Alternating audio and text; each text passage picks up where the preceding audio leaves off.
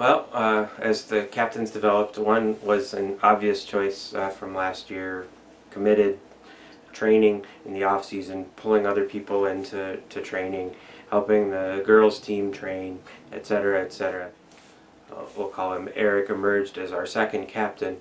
There was some clear tension between, wait, it looks like it's going to be Eric and Hank as our two captains, but they don't like each other. But when we got to the VIA work with them and shared those results and sang their praises about their strengths in front of one another and the whole coaching staff, it helped them unify their message. And yep, Eric's sense of humor is his lead. It doesn't mean he's not just as committed to the team, to the much more serious Hank approach, back and forth, but that some of the team is going to need those lighter moments, those encouraging moments, and some are going to need the drive that Hank brought with his work. So it really unified the two as a leadership team.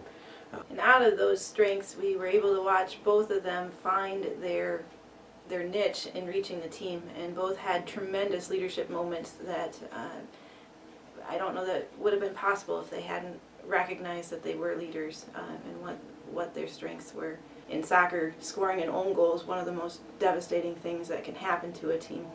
And Hank was able to respond with providing dignity and honor to his teammates as those moments happened. Just powerful, powerful places where the team needed leadership, and Eric and Hank were able to step up and provide that for their teammates. I think often when people have friction and at the surface level don't like each other, it's often because they don't appreciate each other's superpower.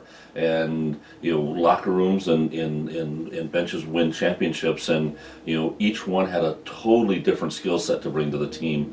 But in moments, humor can be something that brings a team up.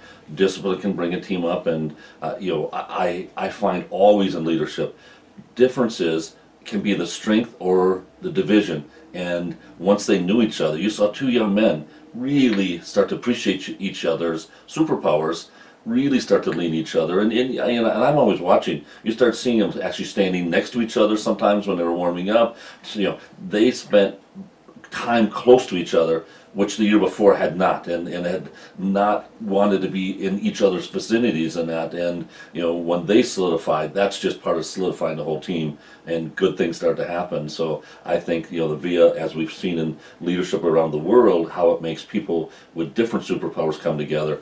Man, it was really evident on the field, because again, they needed to be the best at the worst time.